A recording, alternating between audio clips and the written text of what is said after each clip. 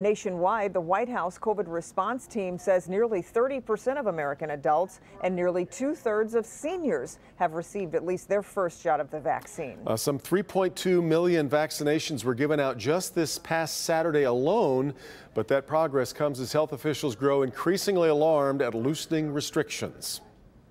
Vaccinations continue to pick up pace, but scenes from crowded beaches have the CDC director in no mood to celebrate.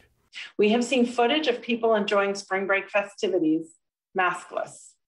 This is all in the context of still 50,000 cases per day. There's also great concern about surges in some countries in Europe.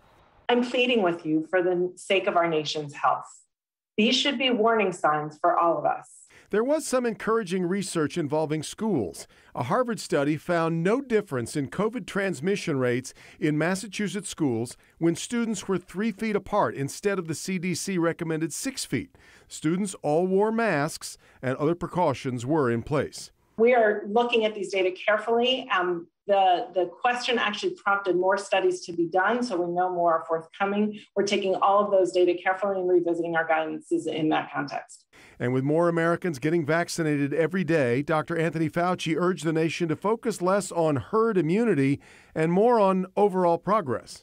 Why don't we just say get as many people vaccinated as quickly as you possibly can, and every day that goes by now with more than 2 million doses going into people, we're getting closer and closer to control of this pandemic.